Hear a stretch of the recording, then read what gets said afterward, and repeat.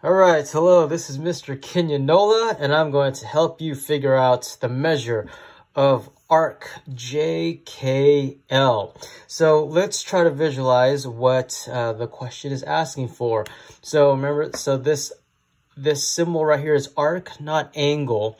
So we're going to highlight the angle, we're going to highlight the arc Jkl. So from here, we'll highlight J to K to L. So our job is to figure out how many degrees is it from here all the way to here. What's that rotation from here to here?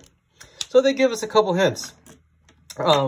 They give us this arc right here and this little arc and this little arc, saying that this angle is congruent to this angle, which is also congruent to this angle.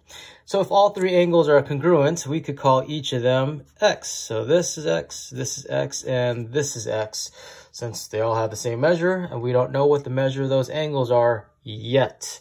So that's an important word in life or in math. If you don't get it, you just don't get it yet. You'll eventually figure it out if you keep working at it. So we don't have the answer yet. So this is x, and this is x, and all three angles make up this line right here. So that's going to be very helpful. This whole line is 180 degrees. So all three angles put together are supplementary.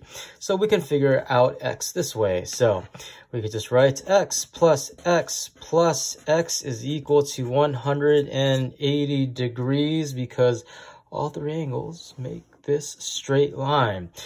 So let's combine like terms. X plus x is 3x is equal to 180 degrees. The opposite of multiplying 3 into x is dividing the 3 from both sides. 3 divided by 3, cancel that out, so that we just have x, and 180 divided by 3 is 60. But we're not done yet, because the question says find this, not this. So here we have Jkl right here. And so let's try to think back for a few. So thinking back, this is a tangent line because it touches the circle at just one point. And here's a secant. Oh, this is a chord because it touches the circle twice.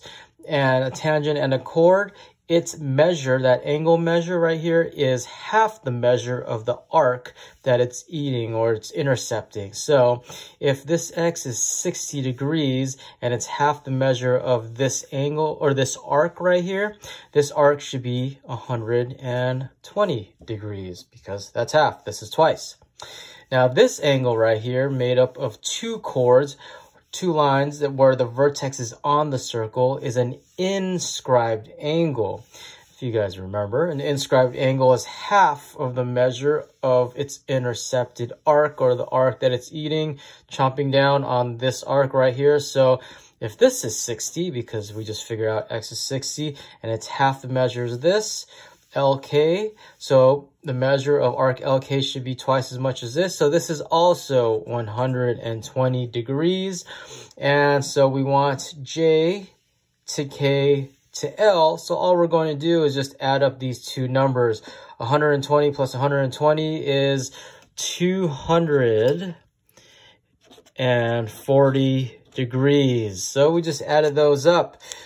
Hope that helps. So again, quick recap. All three of these angles are supplementary. All three of these angles are congruent because this arc says that this arc and this arc, or this angle, this angle, this angle, are congruent.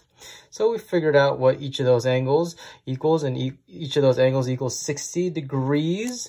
And because this arc is twice the measure of its angle, so this arc is twice as much. This arc is twice as much as its inscribed angle, so it's twice as much. So we just added this arc plus this arc to get this final correct answer of 240 degrees.